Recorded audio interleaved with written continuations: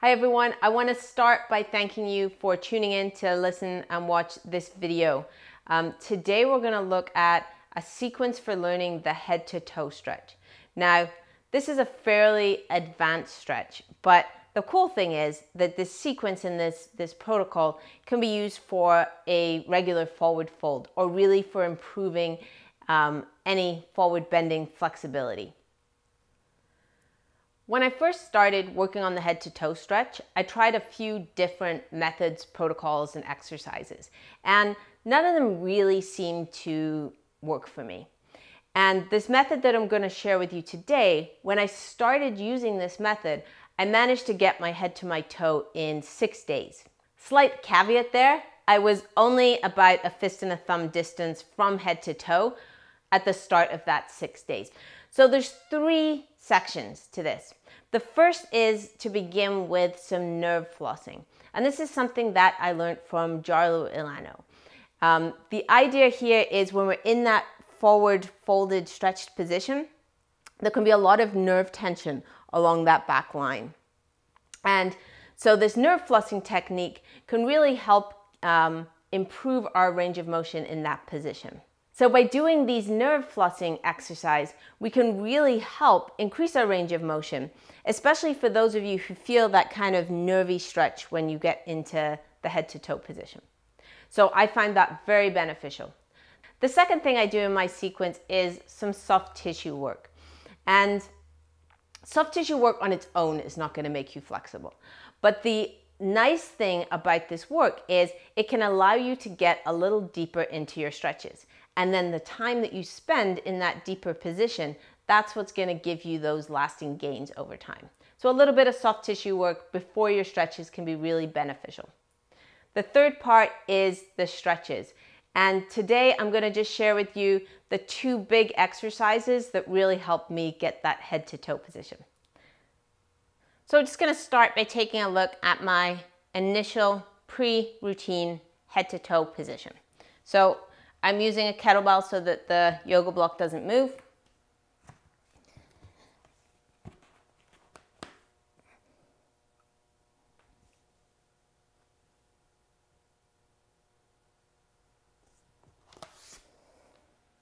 And so I have a distance of about a fist and a thumb. We are going to begin with our nerve flossing exercises. And for this, you're going to be in a forward fold position. If you can place your hands flat on the floor without bending your legs, then you're going to do it on the floor. If not, you're going to need an elevated surface such as these yoga blocks. So you want to start hands on the blocks, fold forward into a little bit of a stretch, and then you're going to nod your head. After about 10 reps, see if you can go a little bit lower.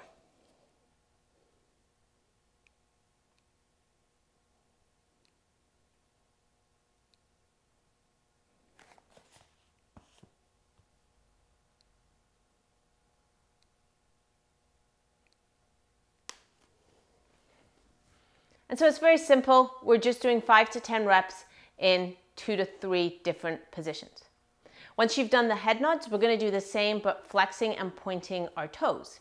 So for this one, it's important that we're getting that flex and pointing of your toes and not a rocking back and forward. So again, if you need them, use the blocks. From this position, I'm pushing up on my toes. And then here it's important to lift your feet and not rock back. So lifting the feet.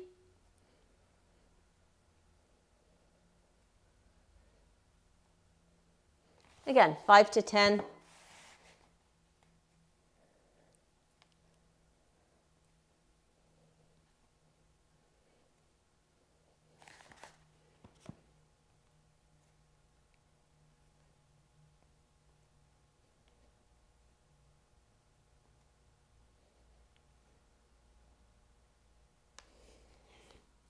The next thing I like to do is a little bit of soft tissue work. So there's a number of ways you can do this. You could use a foam roller.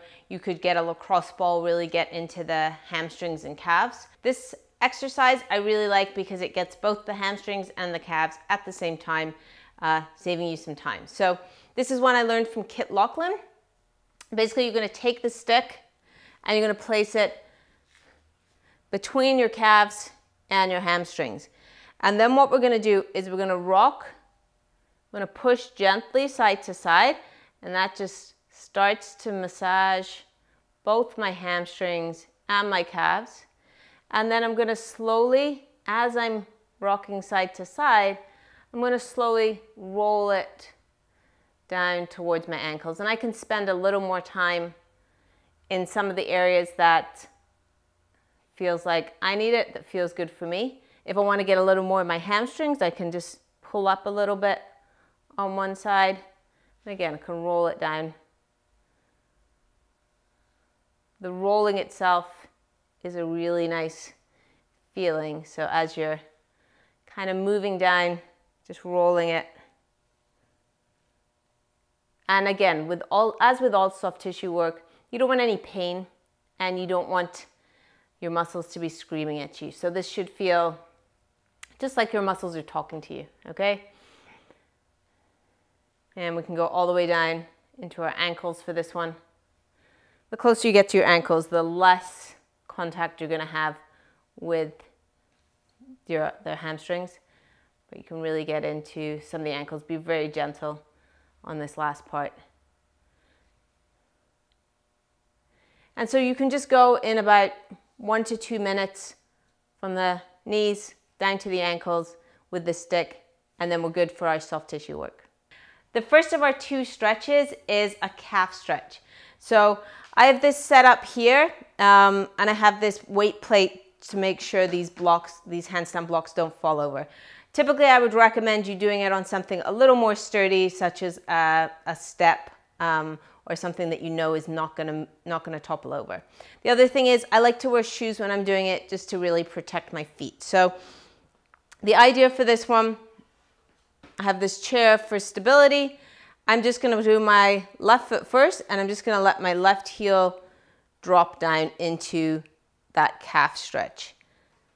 So I'm just letting that drop down. The outside edge of my foot is straight forward. So my foot's not turned out to the side. I'm keeping that foot nice and straight because I want the same orientation that I'm going to be trying to get with my head to toe stretch. So I'm just getting a little bit of length stretching through that calf. And I've held that for about 30 seconds now. And now what I'm going to do is I'm going to push my foot into the handstand blocks. So it's this isometric contraction. I'm pushing down into that blocks, and I'm not actually moving. I'm just pushing down with my toes for about 10 seconds. And then I'm going to freeze, release that tension, and you see I can sink a little deeper into that position. And I'll hold for about another 20, 30 seconds here. So we don't need super long holds. We're going to do multiple rounds of shorter holds for this sequence. Our second stretch is going to be our head to toe position. And we're going to use the same protocol that we used for the calf stretch. So we're getting into the position, holding for about 20 to 30 seconds, doing that isometric contraction for about 10 seconds, relaxing, seeing if we can go deeper into position, and holding for another 20 to 30 seconds. Now there's a few tips that are really going to enhance this movement for you, and I'm going to explain those as I go through it. So we're setting up with your toe in that flex position. I like to turn the back foot out just to give myself a little more space. As I'm setting up to go into position, right, if I just kind of roll down this way, it's very hard for me to get the length that I want. So I really think about lengthening and coming into it from the biggest circle that I can. And this really allows me to get further into the position. So I can hold on to here, but I'm not pulling myself into position. So I'm just getting into a nice stretch to start.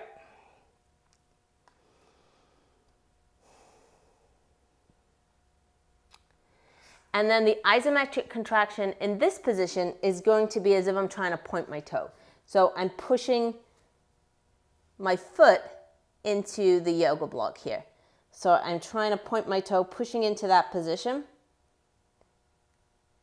After about 10 seconds, I'm gonna try and release some tension. And again, I'm gonna lengthen from the hip, lengthen, and try and pull, using these muscles here, pull myself further into that position.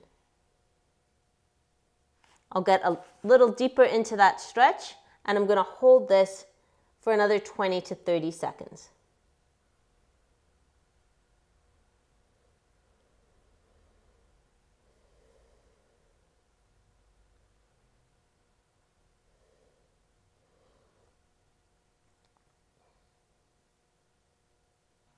Once I've gone once through that sequence, I'm gonna go back to the calf exercise and repeat it for up to 5 rounds.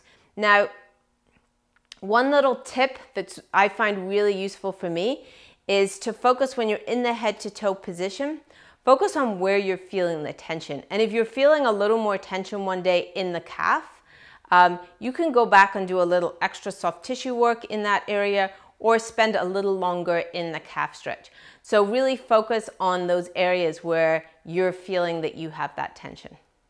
About 15 minutes have passed. I've done 3 more rounds of this exercise. I'm coming on to my 4th round of the head to toe, and I thought I'd film it because I'm feeling pretty confident that we're gonna get a little bit of touchdown here on this final rep.